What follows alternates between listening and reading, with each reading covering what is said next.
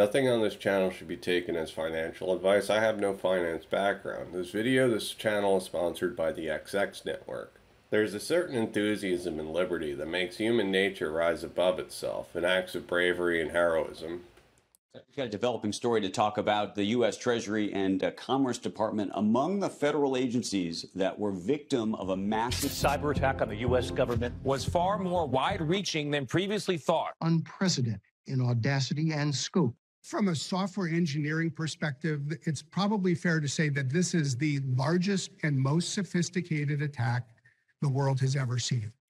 On December 13, 2020, a widespread cyber attack was carried out by a group believed to be sponsored by the Russian government. The attack used SolarWinds Orion software to infiltrate supply chains and affect thousands of organizations worldwide, including the U.S. government. In response to the attack, U.S. Senator Richard J. Durbin described it as an act of war. There's no question that SolarWinds led to the executive order, and it's also forcing attention and priority to zero trust. But the nature of the attack in SolarWinds allowed adversaries to get inside or to conduct reconnaissance and get inside many networks. And once, past the perimeter and inside the network, the opportunity for lateral movement could be largely unrestricted.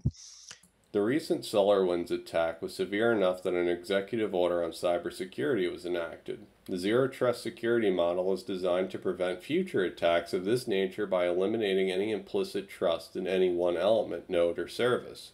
This requires continuous verification of the operational picture via real-time information from multiple sources, determine access and other system responses.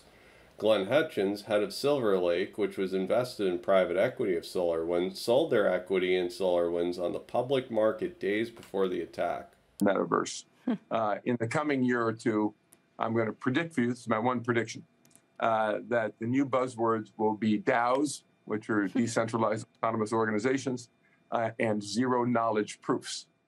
Glen Hutchins, a former advisor to the Clintons, on the board of the Obama Foundation and former Federal Reserve, he states on CNBC that the new buzzwords will be DAOs and zero-knowledge proofs. Zero-knowledge proofs are privacy chains that will reveal data under certain conditions. He is very involved in the crypto space and is a Ripple investor. The Zero Trust security model requires continuous verification in real time. That is a use case that crypto networks would fit. When it comes to large corporations or governments, a layer of privacy is a must.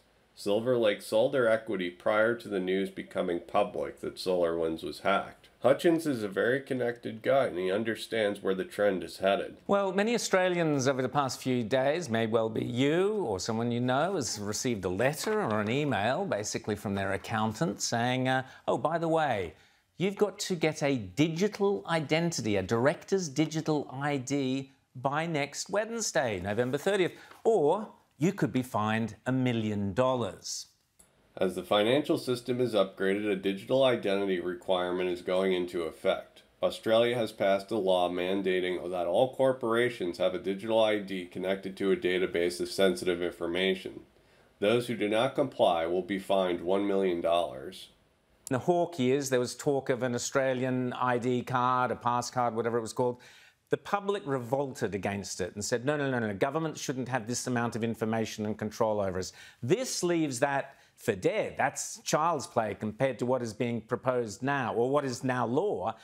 You have to give all your passport details, your Medicare details, your driver's license, your home, your address, your phone. Everything gets onto one ID number, one long number. Now, as we know, as I mentioned before, the two things that disturb me greatly about this is, first, why are they insisting on $1 million fine? I mean, that is terrifying. You don't fine people $1 million for no reason at all. This is to scare the bejesus out of people, to make them sign up to this thing or to force them to.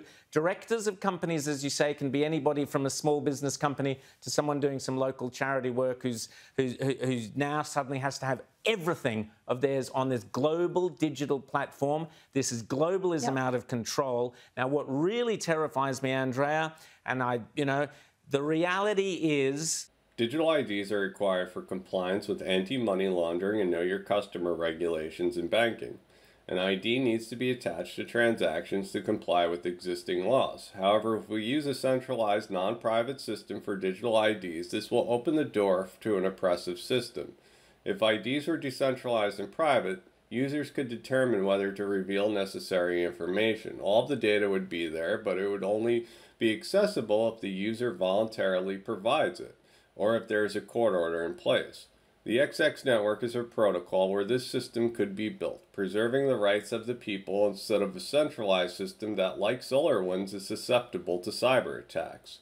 XX network is state-of-the-art encryption, decentralized, and could adhere to the zero trust policy in the US. Personally, from an economic standpoint, all these rules do not work and add friction to an already broken system. One of the reasons the SolarWinds hack has been especially concerning is that it was not detected by the multi-billion-dollar U.S. government cybersecurity enterprise. Forensic evidence suggests it was the work of a group known as Cozy Bear. Nothing cuddly about them, though. It's the code name for a branch of Russian intelligence with many, many digital claws. And we asked ourselves, how many engineers did we believe had worked on this collective effort? And the answer we came to was at least 1,000. I should say at least 1,000 very skilled, capable engineers. With the backing of the Kremlin, Cozy Bear's suspected to be behind a long list of exploits. The Democratic campaign email service in 2016. Russia, if you're listening, I hope you're able to find the 30,000 emails that are missing. Some Five Eyes intelligence partners also believe it tried to steal lucrative information on COVID-19 vaccine research. Now, it'd be a mistake to think America and its friends are victims here. They're actually cyber warriors themselves, and in this war, each bad turn deserves another. So they return fire daily, loitering, learning, and then trying to degrade their opponents' systems. New technologies are always accompanied by new challenges. The cyber world is no exception. With vast oceans of data, there are new opportunities for malicious actors. Some regulators might be alarmed by the idea of a privacy chain, but stomping on privacy innovation would be the worst outcome. Like Ripple has argued with crypto assets, stifling innovation puts the U.S. at a disadvantage. The same is true for privacy technology. Nation-states are currently under cyber attack, and decentralized protocols are a new technology that has proven itself over the last 10 years by not being hacked.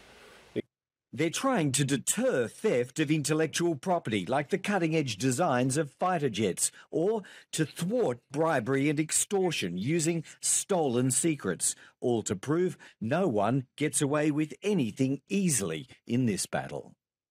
My view is that contest, that real-world application of cyber warfare or cybersecurity is already here. If anything, the threat is just getting more frequent, more sophisticated, more complex across the whole industry and across cyberspace. Decentralized privacy networks offer several advantages over traditional centralized platforms. They're unhackable. Users have custody of their intangibles, and they offer a level of privacy that is unparalleled. Even the most secure centralized platforms have failed, but decentralized privacy networks don't have a single point of failure. They're designed in a way that if a hacker broke into one node, they can't do anything.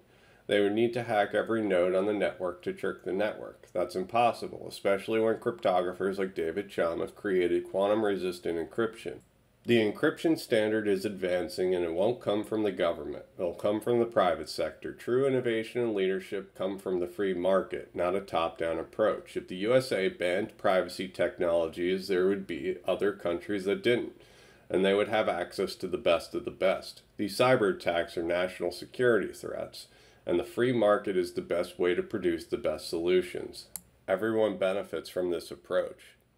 That I don't know how many of your listeners realize that coffee was criminalized both in England and also in the Middle East for the longest time by rulers who felt that if people got together in coffee houses, who knows what they would be talking about. Look it up. It's startling, and this was revolutionary thought. Yeah, it's quite surprising. During Sweden's attempt to colonize various areas of the world, the Swedish government banned coffee in an attempt to prevent money from flowing to their enemies. Those who disobeyed the state by buying coffee were punished by having their names published in the local paper. However, Sweden ultimately fell due to the free market's demand for coffee. So, yeah, like 500 years. So it's like, this is, I think it makes the point. You need, there was this bookstore in San Francisco, I think it's defunct now, but it was called A Clean, Well-Lighted Place for Books. I always liked the name of it. You need a protected sphere, a place where you can be you, where you can have an actual political consciousness and development and discuss issues and actually meaningfully participate in governance. Absent that, there's no democracy, and it's not much to ask for. And if you try to criminalize that, claiming some kind of abuse of this or that, I mean, you're throwing the baby out with the bathwater. Yeah, sure, there might be some trade-offs, and I don't want to get into all this kind of guns don't kill people, it's the people, whatever. But no, you want democracy, that is a necessary condition. It's ironic that U.S. elected officials criticized China when Edward Snowden revealed that the NSA was surveilling everyone in the United States. If the U.S. bans privacy, it would put us at a disadvantage for the cyber war and eliminate the illusion of freedom. If there is a global war, it'll start with cyber, if it's not already started. Do you feel like there's a boiling, like the drums of war are beating? What's happening in Ukraine with Russia, it feels like the United States is becoming more and more involved in the conflict in that part of the world, and China is watching very closely, is starting to get involved geopolitically and probably in terms of cyber. Do you worry about this kind of thing happening in the next decade or two, like where it really escalates? People in the 1920s were completely terrible at predicting the World War II. Do you think we're at the precipice of war potentially? I think we could be. I mean, I would hate to just be, just fear mongering out there. COVID's over, so the next big thing in the media is war and all that. But I mean, there's some flags going up that are very strange to me. Is there ways to avoid this? I hope so. I hope smarter people than I are figuring it out. I hope people are playing their parts and talking to the right people, because the war is the last thing I want. Former FBI agent Christopher Tarbell is seeing some red flags raised on the cyber warfare front. Well, there's two things to be concerned about on the cyber side. One is the actual defense on the technical side of cyber, and the other one is the panic that might happen when something like some dramatic event happened because of cyber, some major hack that becomes public. I'm honestly more concerned about the panic, because I feel like if people don't think about this stuff, the panic can hit harder. Like if they're not conscious about the fact that we're constantly under attack, I feel like it'll come like a much harder surprise. Yeah, I think people will be really shocked on things. I mean, so we talked about LulzSec today, and LulzSec was 2011. They had access into the water supply system of a major U.S. city. They didn't do anything with it. They were sitting on it in case someone got arrested, and they were going to maybe just expose that it's insecure. Maybe they were going to do something to fuck with it. I don't know. But, that's 2011. I don't think it's gotten a lot better since then. And there's probably nation states or major organizations that are sitting secretly on hacks like 100%. 100%. They are sitting secretly waiting to expose things. Cyber warfare is a real and present danger. The XX protocol offers a secure and safe network that will allow applications to be built on top of it. Crypto has been battle tested, trillions of dollars out in the open, yet nobody's broken into these protocols. The incentive is there, yet it hasn't happened. Hopefully cyber war never becomes a reality, but the best offense is a good defense. Decentralized technologies are proving themselves while centralized systems are failing. I mean, I don't want to scare the shit out of people, but people have to understand the cyber threat. I mean, there are, There are thousands of nation-state hackers in some countries.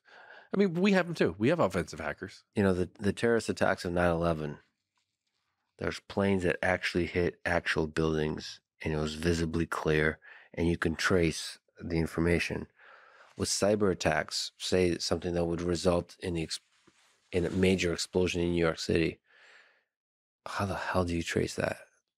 Like, if it's well done, it's going to be extremely difficult. The problem is, there's so many problems. One of which the U.S. government, in that case, has complete freedom to blame anybody they want. True. And then to go start war with anybody that actually see all right, that's one cynical take on it, of course. No, but you're going down the right path. I mean, the guys that flew planes in the buildings wanted attribution. They took credit for it. When we see the cyber attack, I doubt we're going to see attribution. Maybe the victim side, the U.S. government on this side, might come out and try to blame somebody.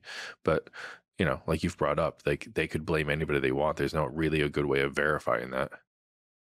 There is a growing concern that the traditional financial economy is in a debt bubble that could pop at any moment. A cyber attack, while ambiguous, could be the trigger that sets off a chain reaction of events leading to the collapse of the current system. We have seen the trend of decentralization and the traditional system collapsing. We've seen the incumbent central banks and national infrastructure being tested and developed on DLT-based technologies. This entire system has evolved, and historically, debt to GDP levels are at record highs.